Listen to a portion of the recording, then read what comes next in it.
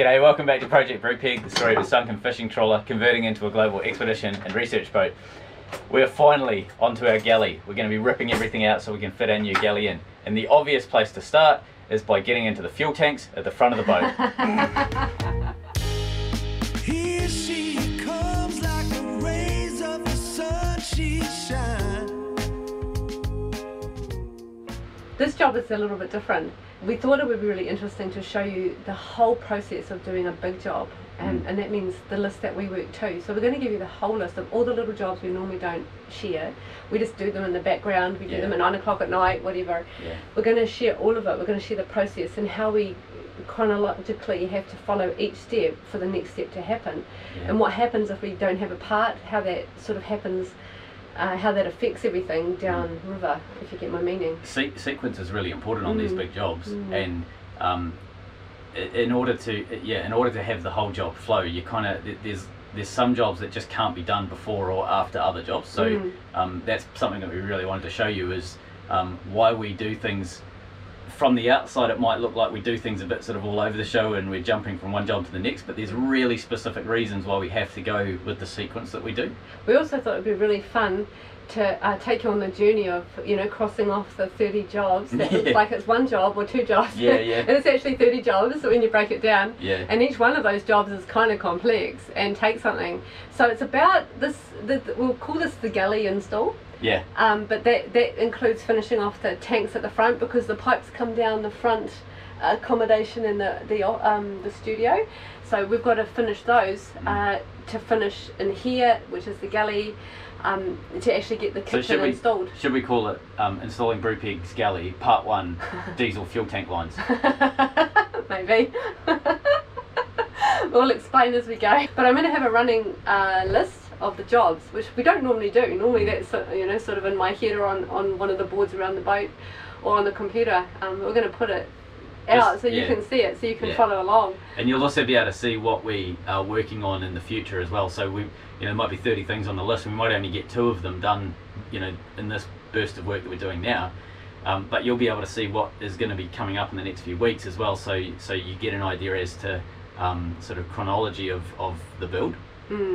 So some of it's heavy engineering and some of it's woodworking, and a lot of painting and a lot of sandblasting, and we're sandblasting inside the cabin, so that's going to be fun. We're going to cut a little hole out the side of the wall, and we're going to get rid of that outside, so that way. So we'll show you all of that. We're building the second air vent, which we finished one on the side, but we've got to do the other one. That's for the downstairs accommodation. So it all kind of, at this stage of the build, we're sort of starting to finish off other areas that we've postponed to get other jobs done, to manage money. Everything is sort of coming together, so we're at the last sort of part of it, which I can't believe it, really. Chronology, now we can't do much more until we get these bits done. And right now, see, this is how it works. Right now, we were hoping to be starting to strip out the front rooms this morning, but the power went yesterday because a plug...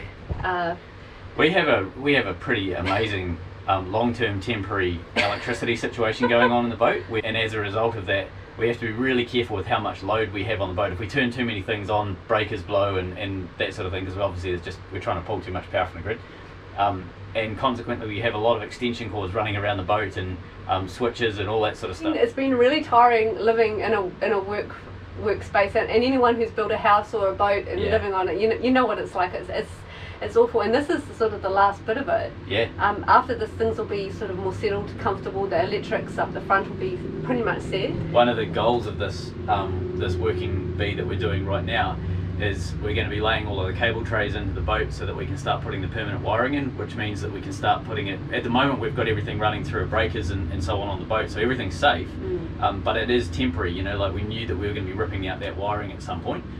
Now we're getting to the stage where we're fitting the permanent wiring, so I'm really excited because it means we can do it properly, and we can have, you know, decent circuits that are really well isolated from each other and so on. So long term it's going to make the boat much better, but it's something that we couldn't do until we got to the stage where we're doing the kitchen and so on, because we just knew that everything was going to change. If we tried to put anything in that was permanent 3 years ago, it all would have been ripped out 2 or 3 times by now. So, and it's really hard because our personalities are a little bit perfectionist, and this project has been a huge challenge and a lot of growth for us, personal growth. Like, do we really need to be that, you know, pedantic about that. We don't. We've learnt that there's a lot more flexibility than we could have imagined, but People- it's still really hard. People sometimes wonder why I don't bother cutting the zip ties, the end of the zip ties off. It's because I know probably in 6 weeks' time we're going to be ripping them all out anyway and Yeah. changing them every 6 weeks. So Yeah.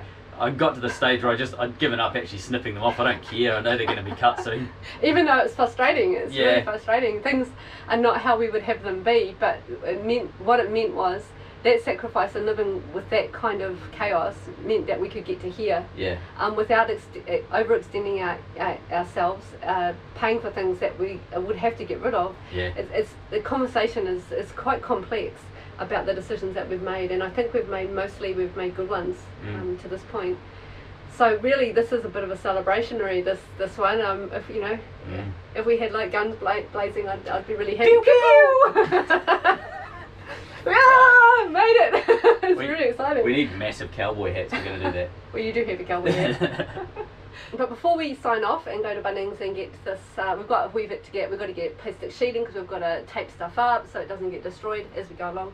I just want to share something that Stu and Dame organised for me.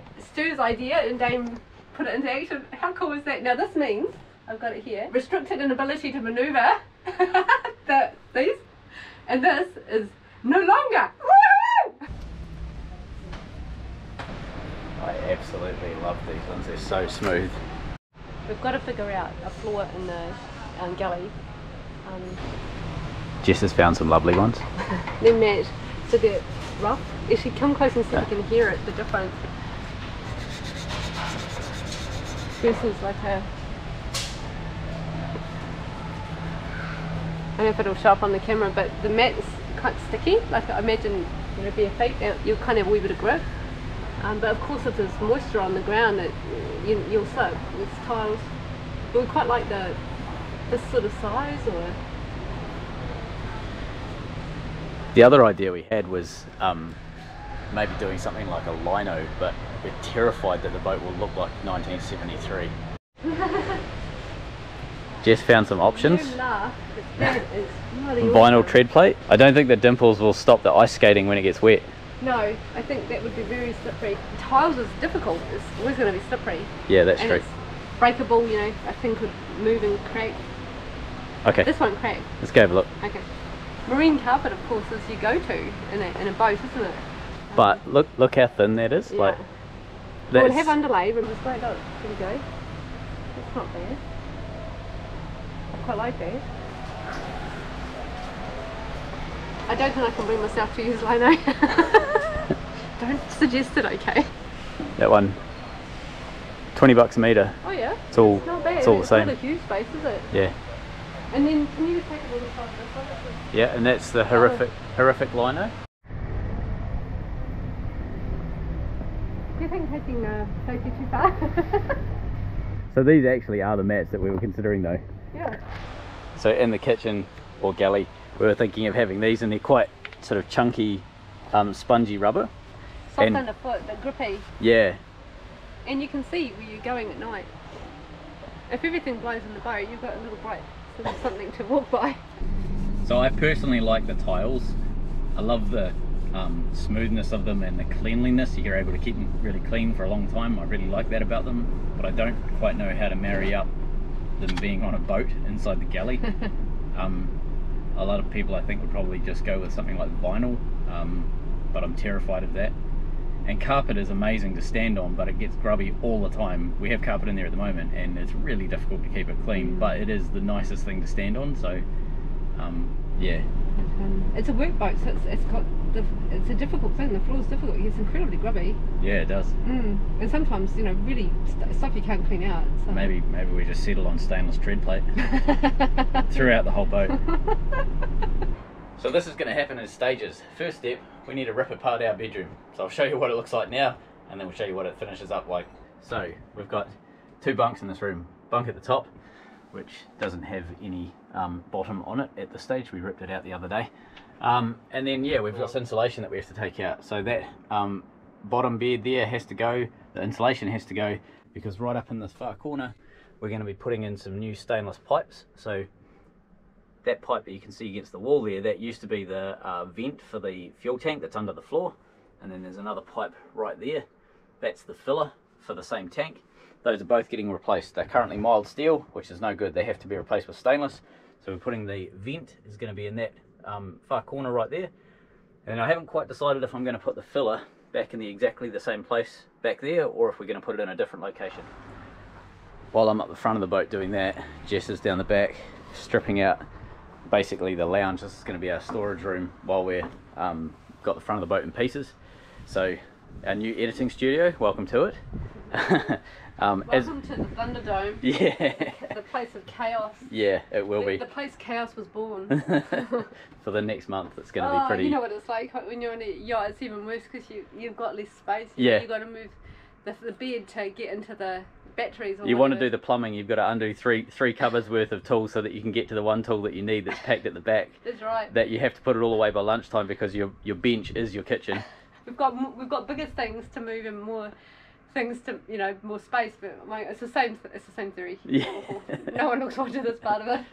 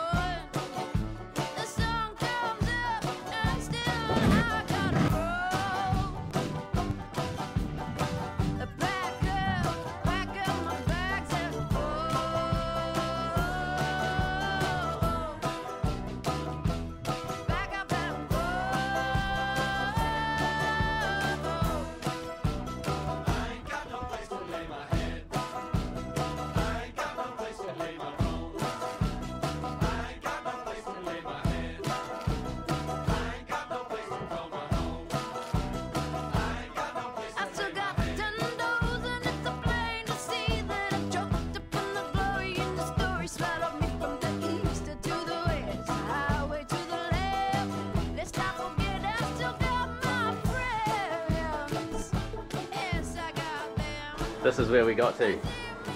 We have an almost empty room. So we'll get rid of this insulation. That's the last thing to come out. But the reason we're stripping this room out, that pipe there, that's our vent, and that pipe there, that's our fill for the front fuel tank. So from where my foot is just there, all the way forward and down, that's a fuel tank. And there's one on either side of the boat. So where this wall is, this is the center line of the boat, and that wall basically carries all the way down to the keel on the boat and separates the two tanks. So you've got a port and starboard tank. We're going to be replacing these two pipes with stainless. However, we're also potentially going to be repositioning them. So the vent over here is the bigger of the two pipes. Rather than I've got thick wall pipe that I'm going to be using, and rather than tuck it against the side of the boat like it is now, makes it almost impossible to paint behind it. It's quite close, and I don't necessarily think it's a great solution. And you also have to bend that pipe. I don't have the capabilities to bend it. I don't have benders. So what I'm thinking of doing, because it's a vent, it just needs to be at the highest part of the tank. That corner right over there, if I put a hole there and put the pipe straight up in that corner there, it's going to be behind insulation by the time we're finished, and it's also going to be means that I'm going to be able to maintain the hull better, so I'll be able to get behind it and paint it properly. It also means I don't have to bend anything because I've got a straight section that I'm putting in. I think I've figured out why it's there. Why? Too, because we don't have to have it up against the wall like that because we've got insulation coming out. Yeah, other true. Than anyone else would. Oh, and they wouldn't have had that. They wouldn't have had that, so they want to have as much space in the room as possible. But for us, insulation's coming out there and coming out That's there. a good point. So we can place it anywhere we want, really. I didn't think of that. Yeah, I didn't think of that. Yeah, okay, cool. Yeah, because if we don't have to bend it, bending's a bit of a mission for us. We just don't have that sort of gear. Yeah. Look who's back from a couple of weeks of sailing. It looks like something's happening here. It's been really going for it. It looks a bit tinier. Cleaned up. I know, it's Awesome crazy, stuff. isn't it? You're trying to present a new image.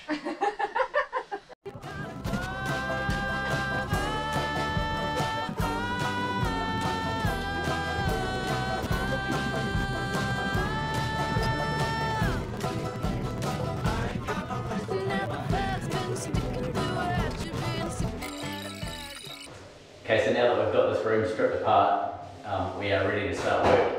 However, I didn't really want project scope growth. We've had a tiny little adjustment to the plan. The hatch that's in the floor gets down to our cofferdam. That piece of wood that's sitting over top is the edge of a sea berth if we were to put a narrow sea berth in there. With the bed that we had in there before, it comes right out to about where my foot is, in line with that black line on the wall there. So that hatch definitely doesn't work, it's completely in the wrong place. However, there is a spot that has a door. If we chuck the hatch right there, you're never ever going to put anything in the doorway. So we're going to make it slightly to the side. We're going to basically build a new hatch and then we'll weld that one up. But yeah, we have a slight adjustment to our plan already. Day one, the easiest room, the simplest job, replace 2 pipes, has grown into day one, 2 pipes, build a hatch. Good morning, people of YouTube.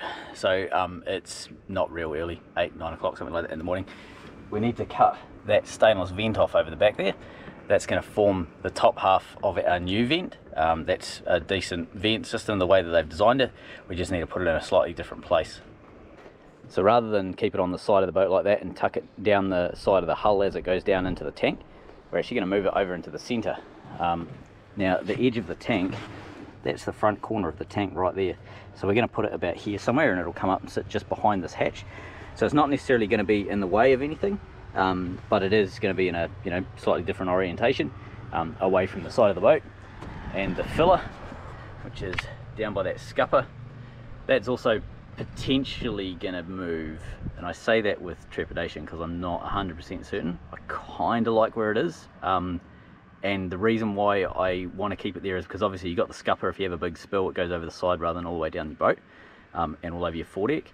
However, the other side of it is mainly the pipe that goes down into the tank. That has to go right to the bottom of the tank.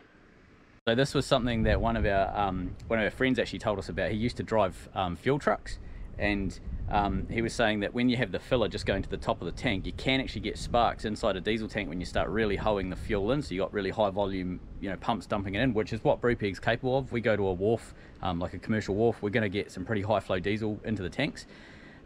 When you start getting that much flow going through, I'm assuming it's friction, but either way you can actually get sparks inside the tanks, and they've had tankers blow up because of it. So they changed their rules and they changed the way that they build them. And the way that they do it is they actually have the filler pipe go all the way down to the bottom of the tank. So essentially you put the fuel in at the top of your filler pipe, and then it's filling up from the very bottom of the tank upwards, so it's underwater when it exits the pipe.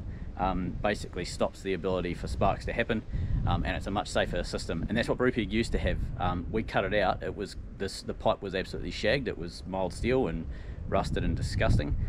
We actually cut all of that out. However, I think we made an error by basically cutting it up at the deck level, thinking that that was okay.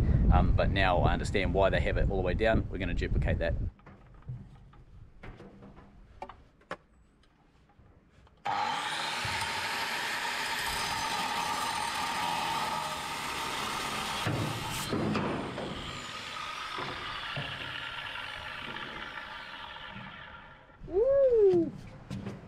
Right, before I go and clean this up, I want to polish it up with the grinder, give it a nice, clean surface so I can weld to, but also get rid of all this rubbish and all of this old random paint and stuff that's on it. But I wanted to show you what these vents are like. So these are a really simple vent that they use on commercial trawlers. They're common as, and if I can, so to allow air in, basically just unscrew this lid, and this is all 6mm stainless, so it's all pretty heavy duty. There's a rubber gasket at the bottom that you can see down there with a stainless gauze. Obviously it needs a bit of a clean and a wash because it's pretty grubby, hasn't probably been cleaned in quite some time.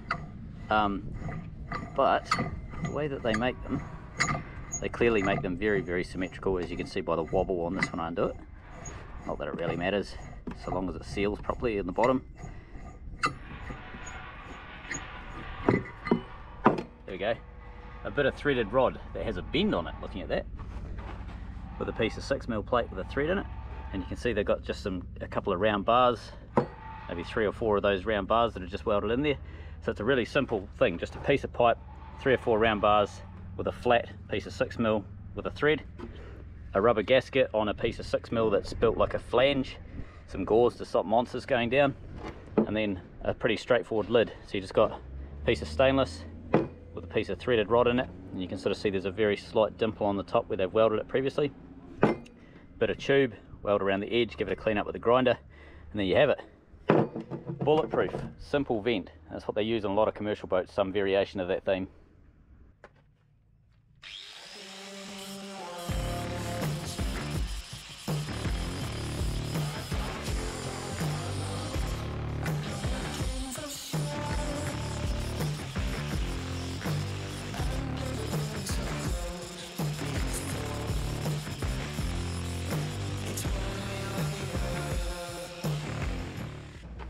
Right, now that we got this thing shiny enough to work with, it's time to glue some pipe on the end of it and make it long enough to reach into the tank.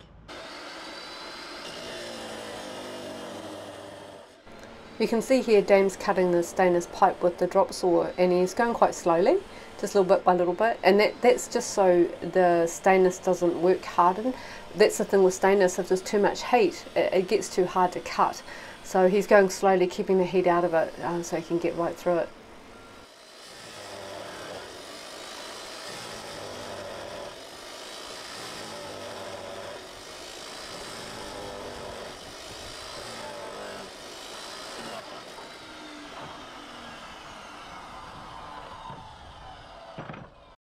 Rightio, little welding jig made. So bit of heavy wall aluminium angle, and then I just clamp it into, so down and back, so I make sure it's hard into the corner on both sides, and then that means that this is flush all the way around, so it's going to be a nice easy join. I'm going to TIG weld this, that's why I haven't V'd it out, so I'm just actually going to fill it in all the way through with probably about 200 amps on the TIG and just give it a blast. It's heavy wall pipe, so it should be fine. And no, I'm not going to be purging the inside. This piece of pipe won't crack or fall apart. It only has to support its own weight, and it's heavy enough that I'm not going to blow holes in it, so yeah, we'll be fine.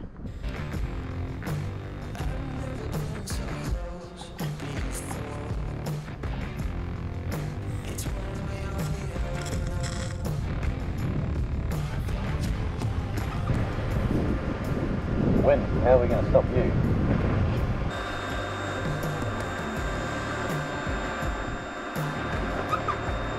I blew the holes in it!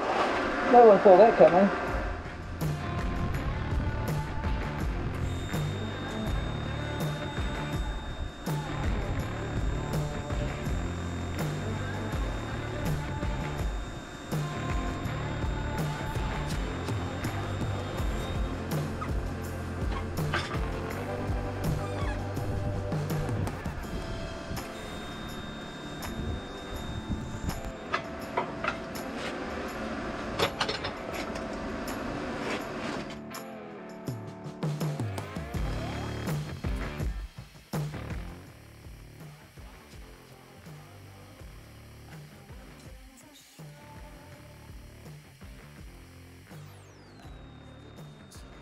Now that those two bits of pipe are welded together, the wind's obviously stopped because that's how welding works. I need to trim this pipe to length, so as you can see I've basically got a great big long length of pipe now with a vent welded to the end of it. So I need to trim it so it'll clear both the deck up by the anchor and also the top of the fuel tank, the deck head that's within the cabin itself. So we'll get that trimmed and then we'll start blasting some holes in the deck and in the tank. We'll weld it in.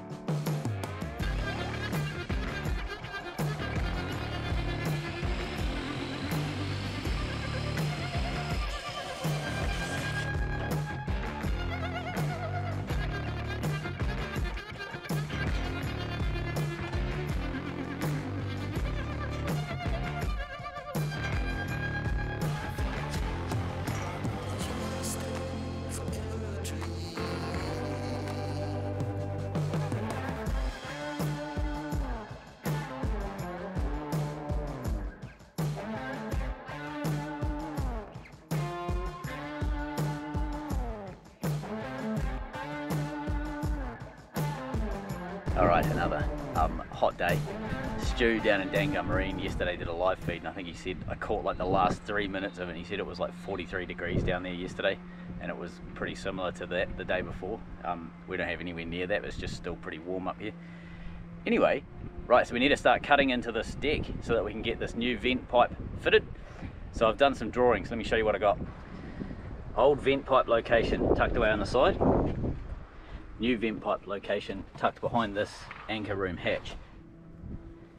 That line there and that line there are the current steel bulkheads that are inside the boat.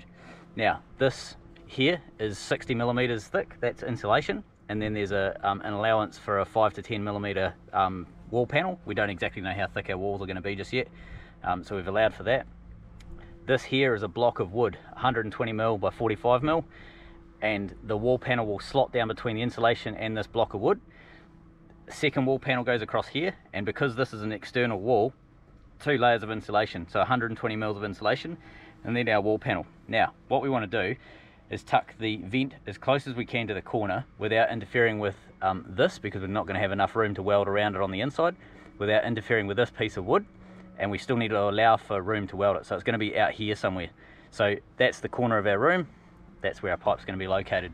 And then that layout is going to be basically duplicated on the other cabin. So on the port cabin, we're going to be basically reversing all of our measurements, swapping it over, and then just copying exactly what we've done on this side. So in here, in the think tank, we have the mastermind behind all of this, our chief scheduler. So this project is big, we've realised that, it's big. So we've broken it down into 3 bite-sized bits. There's 3 rooms. So here's our master list. There's room for additional stuff. It's broken up into 3 things: starboard cabin, portside cabin and galley. At the bottom of this page you can see the next jobs we have to carry on with after this one. If you want to pause, have a really good read through. We'll go into more detail as we go along and do each job. Dame's already started the starboard side accommodation at the front here. So you would have seen him in this episode do the pipes. Woohoo! So that's welded in. So what have you got left in here, Dan? We need to replace these pipes. So that stainless pipe I just showed you replaces this mild steel pipe. So I need to cut this off at the deck level and then seal that up with some steel, and then same at the deck head level, cut that off and seal it up with some steel. This pipe that you can see here, this is the filler pipe, so it's a slightly smaller diameter, but it's another mild steel pipe that needs to be cut out and replaced, and we're going to be replacing this one with stainless. That's the pipe that we need to bend. And then of course we're doing the modifying the hatch. So this is the hatch for our cofferdam, that's how we get down into it, and that's going to be moved across to the door, basically so that where it is now, it's underneath a bed. Doesn't matter how we design the bed, it's basically underneath the bed. So we're going to move it over into the door area, because you're never going to put anything in the way of the door opening, which means you'll never have anything in the way of the hatch opening. And how does this relate to getting the galley done? Everything has to happen in sequence. Yeah, it does. We don't want to have to come back in this part of the boat and do any more work in it. So now's the time to do it. And yeah, it's growing. The job list is growing, and some cool engineering in all of this, but we're just racing through it. So once Dame's finished in here, finish that hatch, then we're into the office. This pipe here is a random pipe that's blocked off at both ends, and it was obviously someone's idea at some point. They stuck a pipe in and then decided to bypass it and do something else. So that's getting cut out. So it's sealed, it's fine, nothing's wrong with it. But this is the current filler. It's exactly the same as the other side, mild steel, rusting out, needs to be replaced. And you can see this here, there's a little bit of rust just dripping down there. That's come from the side of the pipe here. It's rusted from the inside and is dripping out, so we know that pipe's dead. Exactly the same problem is happening with that pipe there, which is the original breather. That's going to be replaced with stainless as well. That's also rusting. We'll strip out this room. Everything will go. We'll clear all the wiring above. We'll leave the little bits of wood in that we've got the desk attached to, but we'll clear the desks and I'll move into the saloon for editing for a couple of weeks. And down here in the corner is the main job in here, really, other than the pipes. It looks terrible. Most of it's surface rust. The rib at the end there, that's rusted through, so we're going to replace that. We're going to cut up, we're going to investigate, cut up to where the rust is, replace that. That needs to be done properly. And we'll really get in and have a really close look, strip everything down to bare steels, just to make sure that this, because there is a bit of rust there. This is filler pipe for the water tank underneath. We just need to put a plastic water safe tube in there and just clamp it, and that's fine. We'll double clamp everything, of course.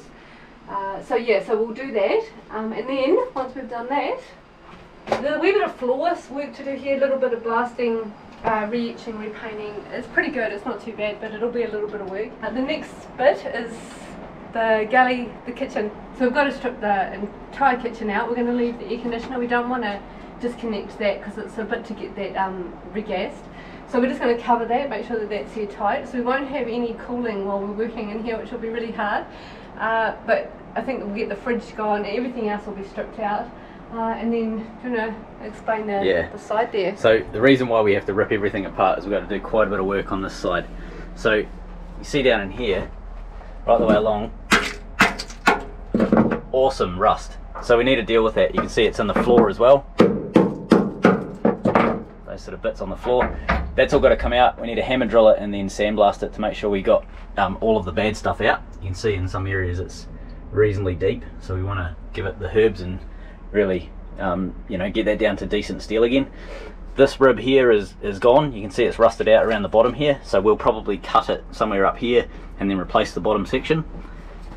The second rib here is pretty similar, rusted all around the bottom, so that'll be cut out and replaced. But rather than sort of cut a section and just do the bottom, this one joins onto the window. So this is the bottom of the window ledge here, windowsill, whatever you want to call it. So we'll probably cut it here and just replace this whole section right the way down. It's just easier than, you know, trying to cut it and hack it out and replace it there. This area here is also the vent. So where that aluminium piece that you can see there is, that's just a flap that I've sickered on just to basically provide a seal on the floor. But a lot of this rust and rubbish you can see up on the edge there, that's got to be sandblasted at the same time. So that aluminium stops all of the sand and water going down into the accommodation below. We will cut a hole in the side of the hull and just push everything out over the side. And then that plate gets pulled out and the vent for the downstairs accommodation gets built, and that's where the airflow actually goes through the floor and into the room downstairs. And the vent will sit here, up on the, just behind the cleaners and things. That's the door box vent that Dan built with stainless. So that's really just to weld in. And then we just got some flat bar that we use just to guide where the air's going to go, insulate. Then we have airflow down into that second room downstairs. That's the portside bedroom. So there's ins and outs venting downstairs once we finish that one. So it'll look like this one over here. It'll have an aluminium panel on top, and then we insulate around that. And then we're going to finish all the little bits and pieces. There's a bit of blasting to do around all the sort of work we've done over the last couple of years in here, adding things, taking things out. This was cut out so we could get this huge bench in. Thanks Bex for your help. We're going to have to blast and etch and paint. There's stuff all behind there. We need to repaint everything in here, give it another good couple of coats of paint. And we also need to do the floor. The floor, because we didn't have carpet for the first few years, the paint that we did lay down has come away. The floor is uneven because it's such an old floor, it's pitted and all of that, but it's solid enough, it's fine. We're not going to do anything else other than that corner in here. So we're going to repaint, and then we're going to lay some carpet down, and then we're going to insulate, and then we're going to, I'm not sure we're going to get to the boarding, but what we will eventually do is insulate and then board over top of it, and then we're going to run a splashback, a stainless splashback right round. We're going to duplicate this on the other side. We're going to have a stainless bench here. Dane's going to design that this week, and we need to get that. It's another timing thing. We need to get that rolled so we can put that in, and we also need to order the new stove top. So the stove will go in here. And once we've done the floor, once we've done the insulation, once everything's back in, then we'll put the plinths down. Dan's going to build some plinths.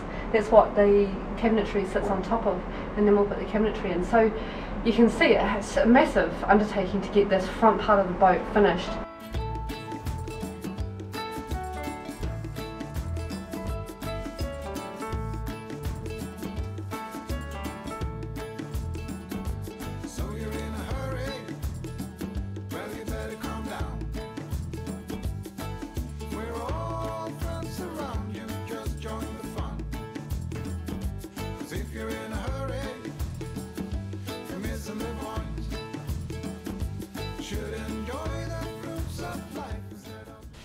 Trev sailed up the coast without a motor. He had a bit of problem with some bug getting in the motor. So he's back, he's going to fix that, and Dane helped him sail into the marina, into the berth. It's a beautiful morning. The guys were thinking they might use the tender tied up to the side of the boat to go up the river, but the wind came up, the wind was good, so they decided to sail in.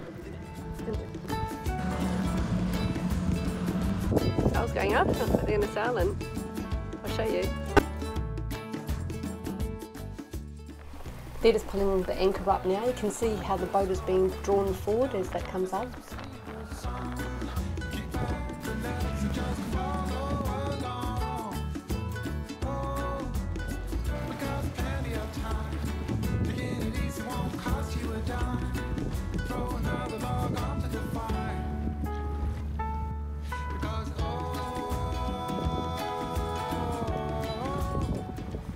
Some help from the local cruising community. Damien and Trev made it look easy.